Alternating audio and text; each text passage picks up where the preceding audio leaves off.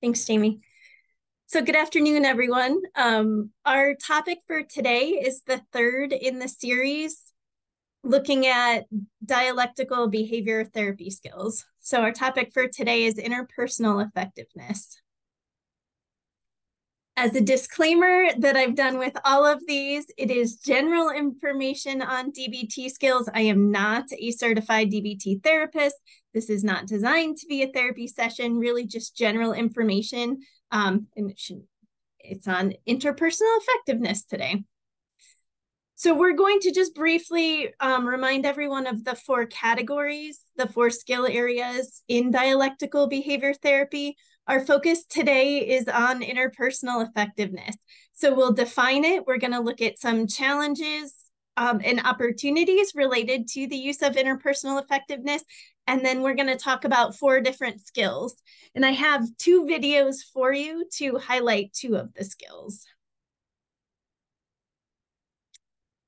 As a reminder, our four DBT categories are mindfulness and distress tolerance, which we've done so far. The last two are emotion regulation and interpersonal effectiveness. So our focus for today is on interpersonal effectiveness. So my first question for you, as I was looking for definitions, it was hard to define, but there was pretty much consensus that everybody knows what ineffective interpersonal interactions look like. So I'm going to pause here and ask for examples. If you can think of an example maybe that you've participated in or that you've observed of an ineffective interpersonal interaction.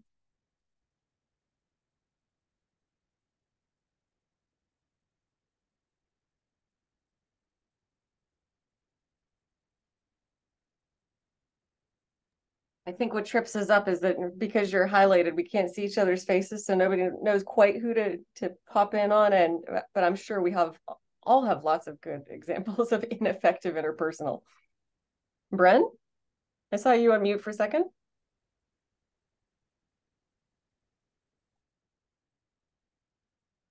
I don't know if can you guys hear me? Mm-hmm. I would say interrupting somebody mid-conversation is pretty ineffective. Yes. I see something in the chat. Okay, so the recent presidential debate may be a good example of some of that interruption. Not really listening, just kind of waiting to talk. Absolutely. So you're just waiting to jump back in, not even processing what the other person's saying. Anything else?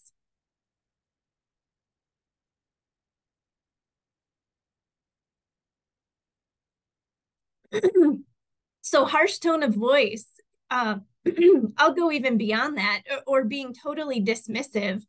Somebody who can come across as angry or condescending, or that they're not even paying attention to you. And then maybe not asking open-ended questions. So truncating the conversation prematurely.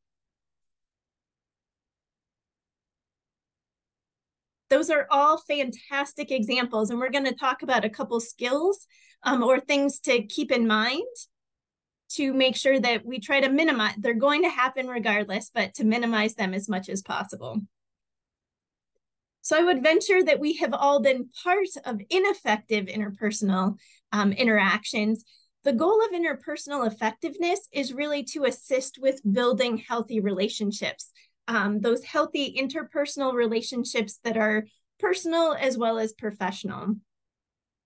Now, these skills are really designed to ensure that your needs get met. So this is not looking at skills to make everyone else happy at the expense of yourself. No, that's not the goal. It's really finding the balance to make sure that you are comfortable lobbying requests for what it is that you want or that you need.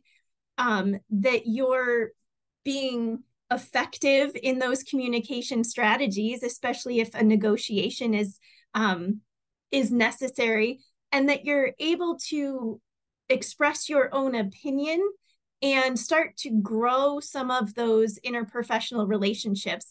A number of the DBT organizations talk about interprofessional effectiveness as like a tree, the deep roots of a tree, making sure that someone is able to express their needs, propose a request, do it in a way that's going to be effective, while also staying true to who they are, helps establish those deep roots that all of the other productive, healthy relationships can grow out of. So that was why I included the tree. That was my reminder for how they describe it. Now, it sounds like that's fantastic, but this doesn't always happen. So what might be some obstacles that get in the way of having interprofessional effectiveness? Lacking skills, not knowing what to say, not knowing how to say it, when to say it, or really how to approach the situation overall. Some individuals may not be as effective if they're worrying. If they have worry thoughts, they're second guessing themselves. And this could be they're worrying about bad consequences. If I need to ask for this, what happens if they say no? They may not feel worthy of it. Well, do I actually deserve it? Would they really want to do that for me? And just in general, having poor self-esteem. I'm not sure I even can do this. So a number of these skills really are to help develop tools to overcome some of those negative thoughts that may stay in the background. Other obstacles to interprofessional effectiveness can be emotions. When we talked in mindfulness, so we had reasonable mind, wise mind, and emotion mind. If emotion mind is running the show, chances are our interprofessional effectiveness is not going to be spot on. The interruption, the not listening, they're going to be running hot and likely not have too much of a filter. And that can really create an uncomfortable dynamic, especially if they're trying to propose a request. And it may result in an interaction where after the fact, they're really thinking about, oh, that didn't go well. I'm not sure I can do that again in the future. Indecision, it may be difficult to really understand what it is that you're asking for, what it is that you want. There may be a whole host of different situations where you have lots of options. Do you know what it is that you're asking of the other person? And sometimes not being clear on that, or saying one thing, but really potentially meaning something else, but not realizing that until later on can erode some of those relationships because that communication was really unclear. And then lastly is environment. So you could be in an interaction where there is a power differential, a hierarchy in that dynamic, where even if you're requesting, the answer is going to be no, just because that person in a place of power is unwilling to share any of the additional responsibilities or benefits, strengths that come along with some of those positions. You're not always going to get along with everyone. So there may be individuals who are trying to take advantage, who are trying to manipulate, or just who outright you don't get along with. And all of those can also, excuse me, be obstacles to interprofessional effectiveness. So the goal for using these skills and taking some time to think about this is to help individuals develop and maintain better relationships with objective effectiveness, making sure your needs are able to get met, with relationship effectiveness so that you can build and maintain healthy relationships, and that you maintain your own self-respect so that you're not the one necessarily getting taken advantage of to build and maintain some of those relationships.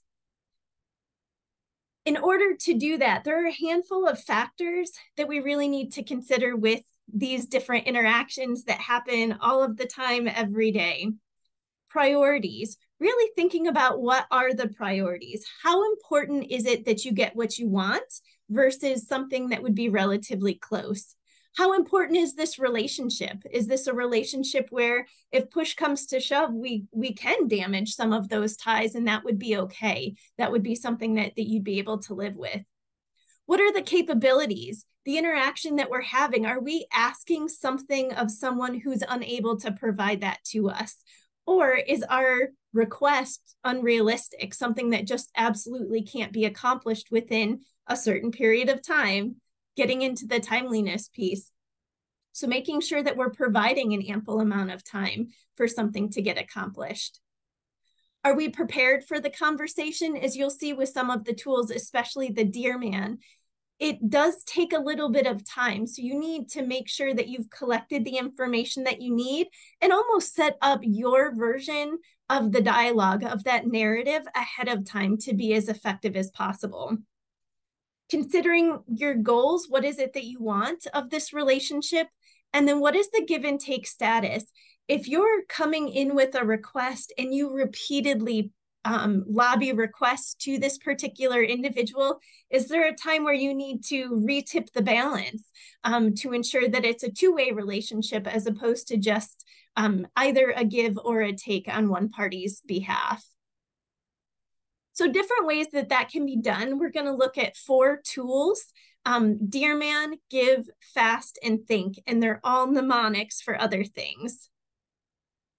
So we're going to start with Dear Man. So Dear Man is one of the skills that can be used for objective effectiveness. It's really important to consider what's your goal of this interaction.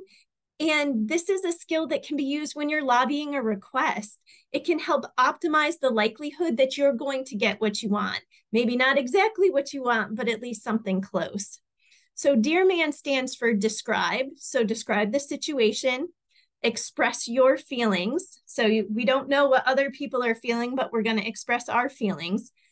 Ask, assert, ask for what you want. Make sure you are clear on what you want. What is the goal that you're hoping to get out of this request? Reinforce.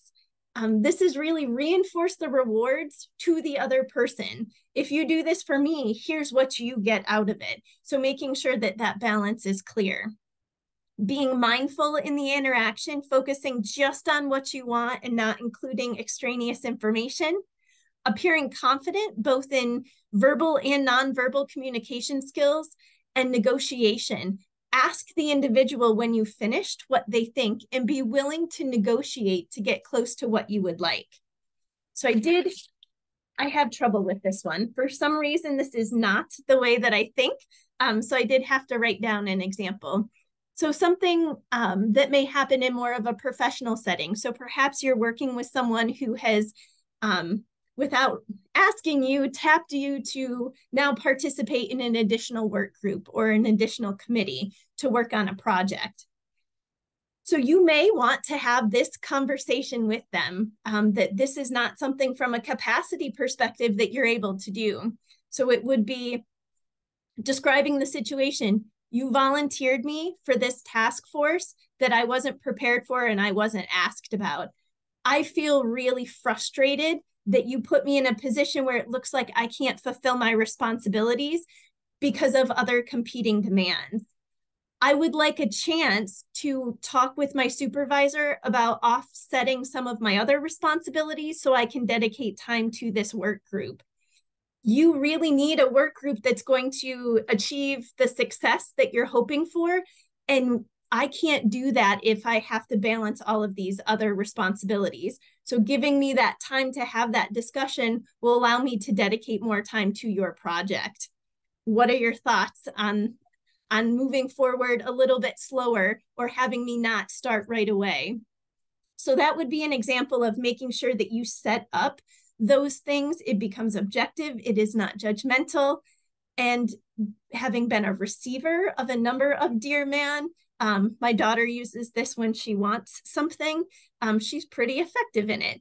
They very clearly and objectively lay out things. It doesn't mean you have to say yes, but you really are stacking the cards to try to encourage that person to say yes and allow you to have what you want.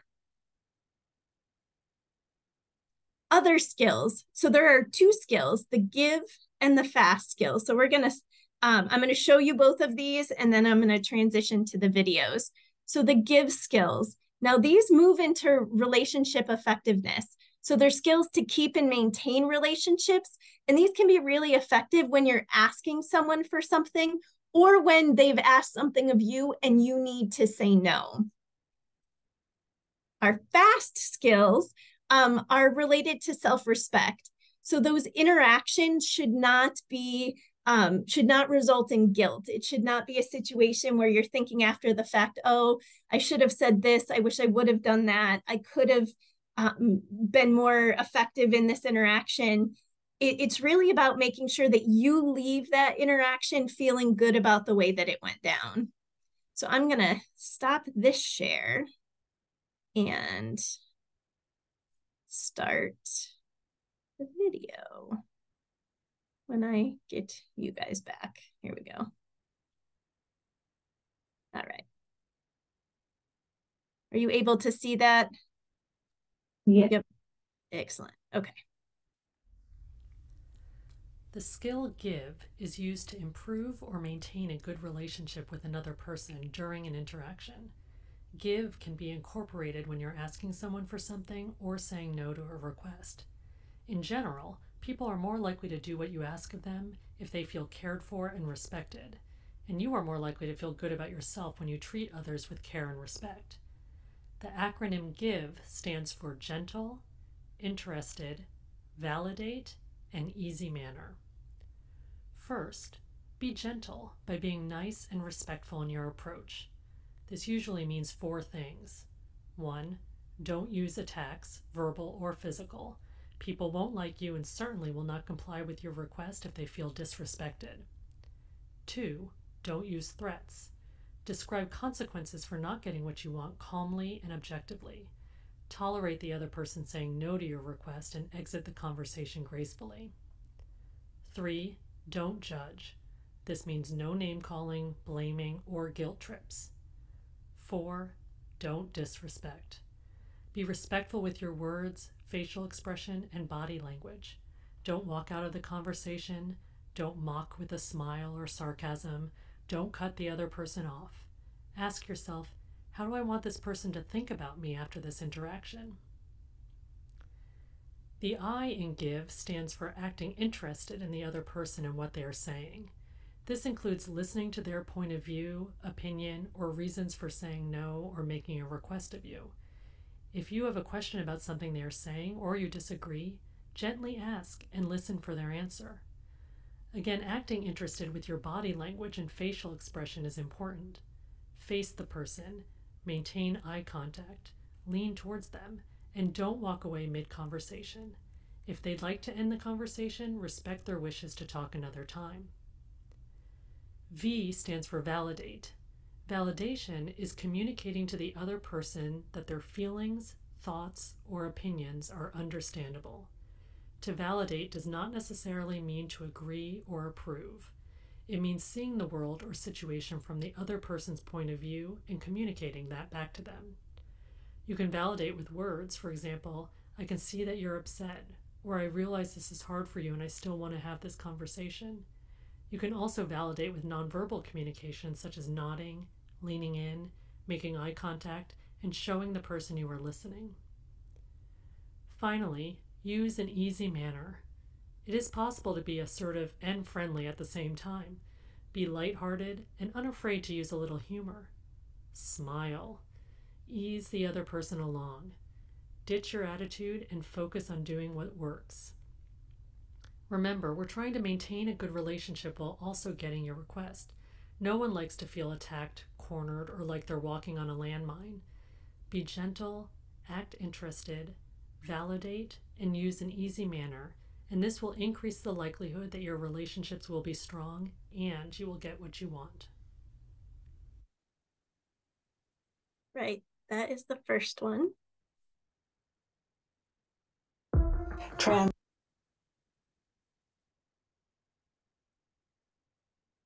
Are you able to see the fast one now? Perfect. Yep. I shared that correctly. Yay. Okay. The skill FAST is used to help you maintain or increase your self-respect in interpersonal situations. Self-respect is related to how you feel about yourself after an interaction. You can use FAST when making a request or saying no to a request. The acronym stands for Be Fair, No Apologies, Stick to Values, and Be Truthful. First, be fair to yourself and the other person. Remember to validate your own feelings and wishes as well as the other person's. This means communicating to yourself and them that the current feelings, thoughts, or opinions related to the situation are understandable to you.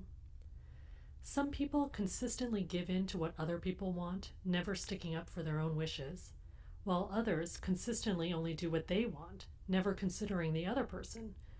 Finding a balance of these two positions means being fair to yourself and to the other person. The next fast skill is to not over-apologize. Don't apologize for making the request or for saying no. Don't apologize for having an opinion or for disagreeing. Apologies often imply that you're wrong or making a mistake. When we apologize before making a request like, "I'm so sorry, but can you?" it can make our request seem unimportant. And over time, apologizing can reduce your self-respect or credibility. Of course, apologize if you've made a mistake, but try to avoid apologizing when no mistake was made. The next skill is to stick to your values. Avoid selling out your values in order to keep the other person happy or liking you. This skill involves first being clear about what your values are and holding on to your position. Some people are willing to sell out everything in order to get others' approval and liking, while others are very reluctant to be flexible and compromise. Which side do you tend to go towards? The skill of sticking to your values is about knowing what your values are and sticking to them, thereby maintaining your self-respect. For example, if you value being kind, but the people you're with want to nastily criticize others, sticking to your values might mean gently leaving the situation or speaking up and asking them to stop. Finally, be truthful. Don't lie or act helpless when you're not. Don't exaggerate or make up excuses. Dishonesty over time will diminish your self-respect. And if you feel you have to lie for some reason, do it mindfully. This means being aware of your lie and doing it with intention instead of lying carelessly or excessively. And if you're someone who lies a lot, be more mindful of when you're choosing to do it so that your self-respect and your relationships don't erode over time. Taken together, the 4 fast skills will help you maintain self-respect while navigating interpersonal interactions. Remember to be fair to yourself and the other person, not to over-apologize, stick to your values, and be truthful.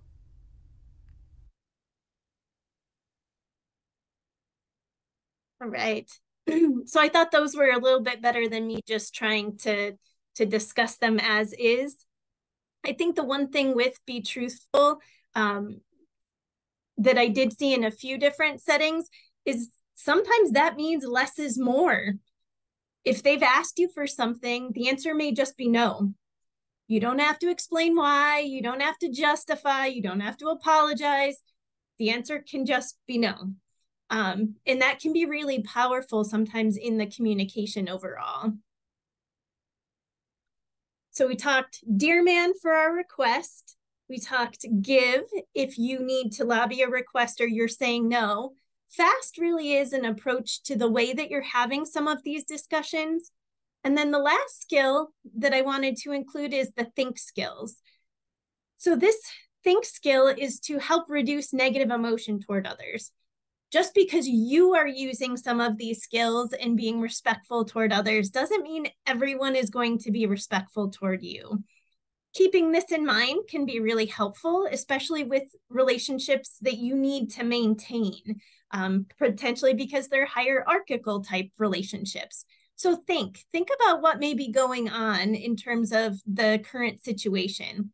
Have empathy for that other person's perspective. That doesn't mean you need to agree with what they're doing, but at least to appreciate that they're pretty frustrated or there might have been a motivation that made them take the actions that they took. Look at the interpretations. What are the vast array of things that may be going on behind the scenes? Not that they all have to be correct, but it can help broaden your mind to recognize, okay, it might be a little bit more than what it appears to me. Take notice of what's going on, especially with verbal and nonverbal communications with that other person, and respond with kindness. That kindness and empathy can help with the maintaining of relationships, but it also does not mean that you need to be a pushover. Thinking back to some of those fast skills, saying no, that might be very difficult for that person who desperately needs your help or was counting on you to do something. I recognize that this puts you in a really difficult situation. It's not something I'm able to do at this time. So you can be kind and empathetic for what their situation is without necessarily bowing to whatever the other demands are. So in summary, so our DBT skills, interpersonal effectiveness, really looking at encouraging the development of self-respect and being able to build and maintain those relationships. And that is vitally important, not only in the professional realm, but also on the personal side with friends and family, which some of those relationships and communications can get very difficult as well. That is it for today. I'll stop my share.